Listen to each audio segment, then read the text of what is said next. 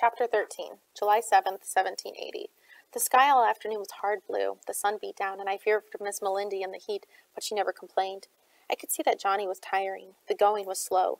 "Why don't you ride Grey Goose?" I asked him. "Don't want to be seen by the British." "There are no British about." "We don't know that. They could see us afore we see them. We were lucky last time. How could I say she was lame if they spotted us and me riding her?" "Then I think we should stop early. It must be near 3, and Miss Melindy is spent. Soon's we find a good spot." He was absolutely demented about the place we camped. It must be just right. Near enough to a river or stream for water, but not out in the open. At least we'd be exposed. Yet it be a place not too overcome by brush, for we must have a fire. "A little on a rise," he said, "so we can sight anyone coming along. No gullies. Gullies are bad. You get trapped in them." Finally he stopped, looked around, sniffed the air like a hound dog, and took us to a sharp left, away from the river. For a bit we wandered through low, sandy inclines, not even respectable enough to be called hills, with lots of stunted pines. Then we came upon some spongy bogs. Clouds of gnats plagued us. Bullfrogs sent out their throaty greeting. It was getting darker. I minded, as I guided the mules behind Johnny, and then I realized that because of a sudden, we'd come into a forest of sorts. Then I heard it, gurgling water, a spring. "Here," Johnny said, "we camp here for the night. Know where we are?" "No," I said. "About an hour's ride from Uncle Henry." "Why can't we stop there for the night?" I thought of Uncle Henry's elegant dining room, of servants laying a supper of cold meat, hot biscuits, relishes, cheese, tea. I thought of soft beds, thought of Uncle Henry's benign face. "You know better than that. Why don't you stop on the way?" "Couldn't be sure British weren't about, and not enough time." "Exactly. Besides, we don't want to compromise old Uncle Henry now, do we?" "What does he mean by that?" I asked Miss Melindy, as she and I were cooking supper. Johnny had taken his sling off and was washing Cephas down at the spring. Cephas was having the sweats. "You want to know what I think?" she asked. "I think he don't want to see his uncle, 'cause the man be a Tory, and the British hurt him so, he want to turn his face from anybody who like him." I looked at her, startled. "Even family?" "That's what I think," she said. "But then, what about Mama? She's a Tory, and she's family. Will she turn his face from Mama?" "How you know she'd still be a Tory?" came the answer. "After days of cooking for that popinjay and waiting on him and Georgia Ann at table?"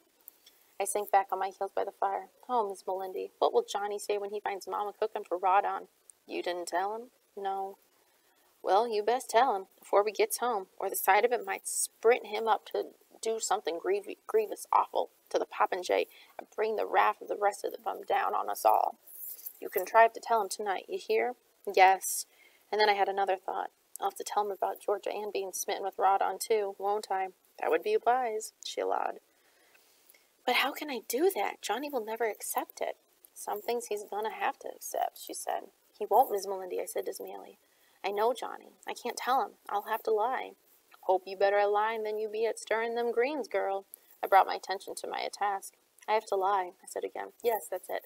I'll tell him that Georgia Ann is being nice to Rawdon, humoring him, for Daddy's sake." Miss Melindy made a sound on her throat. "Humor, or contempt, or both. And I'll get to Georgia Ann first thing when we get home, and tell her she's to lie to Johnny, too." "What makes you think she's going to do it on your say-so?" "I'll tell her she must, or Johnny might kill Rawdon on the spot. She'll do it. I know she will.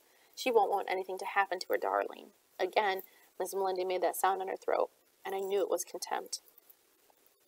Cephas was not faring well. He scarce ate supper, and his sweats turned to shakes. Miss Melindy prepped a pot of hot water and mixed some of her herbs. "Don't want to be no trouble," he said to me, as I handed him a cup of blended herbs. "Cephas, when are you ever trouble? Don't let Johnny hear you talk such folderol. He'll be hurt sore." He drank the remedy. "Good seeing you again, Miss Caroline. How things at home?" "Not good. Lots of servants left with Cornwallis." I told him the names. "But Boney is keeping things running, and it looks as if we'll have a harvest, and enough people left to gather in the corn and grain. We're fortunate. On so many smaller places, the men are gone, and the widows have left home. And I'm afraid that this winter there will be want." "We'll have to lend a hand," he said. "Do him a good turn." "Yes, I'm sure that can be managed," I said. Johnny went down to the riverbed and collected some stones, heated them in the fire, wrapped them in a blanket, and put them around Cephas to stop him from shaking. After a while, what with Miss Melindy's herbs and the warmth, Cephas fell asleep. It was dark, and the moon rose. Night-birds called, cicadas chirped, bullfrogs spoke to one another in their creaking language. Moths, or whatever they were, fluttered outside the circle of our firelight. Across the fire from me, Johnny sipped his mug of coffee and started talking to Miss Melindy, asking her about the condition of the crops at home. I wandered off to relieve myself of my water in the nearby woods. As I was coming back, I heard Johnny ask Miss Melindy about Cephas. "Will he be all right?" "Right as rain once we get him home." He's dear to me, Johnny said. There was another change in him then. Never before the war would he have come out and said such. And I don't think he would have said it if he knew I'd been listening. He stood by me in that prison compound in Charleston. He worked as a manservant in the officers' quarters and made friends with one disgruntled young officer who helped us escape. I couldn't have done without him, Miss Melindy. He's a good boy, she said. No, you must know. I must tell you. Tell someone. He offered to take my whipping from me. Said it was on his account that I knocked the officer down. I can't forget that. Their voices dropped lower then, and I couldn't hear what else was being said. I didn't want to, I suppose. I'd heard enough. Johnny, I need to talk to you. You should be sleeping, Caroline. It was late. The moon was high. Overhead in the night sky, stars sparkled. I saw Orion, the great hunter, with his bow. Johnny, there's something you should know before we get home. He nodded.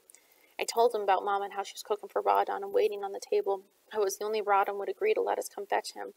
I'm liking this less and less, Caroline, he said. There's more, Johnny. I want to tell it all before we get home. Georgia Ann has supper every night with Rawdon. He insists on it. What do you mean he insists on it? He doesn't like to dine alone. The lie came easy, slipping off my tongue. I hoped I was better at lying than at serving greens. Lots better. She humors him to help save Daddy. How much? The words came distinctly and carefully across the firelight. Does she humor him? She charms him, talks with him, listens to him. She can't abide doing it, but she told me she decided it would keep peace in the house while he was there. And it is harmless. It might help save Daddy. My voice trailed off. I did not know if he believed me. Johnny was smart. Paddleball Indian smart. Is there anything else I should know? Yes, one more thing. We haven't told Georgia Ann that you're a rebel now. Mama and I, the fewer people who know, the better, being that Georgia Ann sups with Rawdon and all.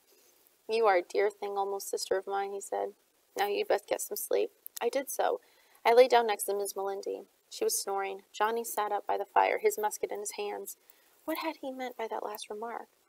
The thought I had before drifting off was that Johnny was smart enough not to let me know if he did not believe me.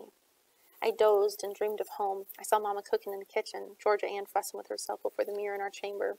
I heard Daddy's voice in a distant room, heard his laughter, so I ran through all the rooms downstairs to find him. Rawdon had secured his release from prison, but I went from room to room and there was no Daddy, only Mama, talking to me in her low, reassuring tones, and the crackling sound of a fire. I was in the kitchen again with Mama. She was telling me Daddy wasn't ever coming home. They were going to ship him south to Charleston, and then to the West Indies. Just like your real Mama, the slave was shipped out. She was saying, oh, it's God's punishment on us for what we did to your Mama. Can you forgive us, Caroline? Then, before I could answer, she was saying, but I'll find your Daddy. I'll look for him, and look for him until I find him. Then there was a hand on my shoulder, and I woke to find Miss Melindy leaning over me with a finger in front of her lips. She gestured to the fire. There, standing next to Johnny, was a woman. A young woman with a shawl wrapped around her. Her hair hung disheveled around her shoulders. The first thing I noticed about her was that her clothing had once been elegant. She even wore stiff stays. Her lawn apron was besmudged with dirt. The skirt of the holland gown was tattered and muddy. There was a small tuft of ribbon in her hair, half done. Her shoes had high heels, now worn down. Hers had been the voice I heard in my dream, not Mama's. It was she who had said, I'll find him, I'll look for him, and look for him until I find him. And she had some sort of accent. I'm afraid he's far off by now, Johnny was saying. Who is she? I whispered to Miss Melindy. Looks like maybe that Scotch woman from Goscrow who come round to home looking for Cornwallis. Did you see her at home? No. Boney told me about her. Boney says she was with Cornwallis in Charleston. She looks all ragged and spent. Boney says she got malaria fever is why. She struggled to her feet. I helped her. You stay here, she told me. What are you going to do, Miss Melindy? You hush and go back to sleep and stay here. I'm going to give her some remedies like I give Cephas. I lay back down, watching her make her way around the fire to where Johnny and the woman was still engaged in low conversation. The night had chilled, as it sometimes does when you are near the river. I huddled under my blanket. The three of them were talking now in those low, conspirational tones. I fell asleep again, their voices lulling me.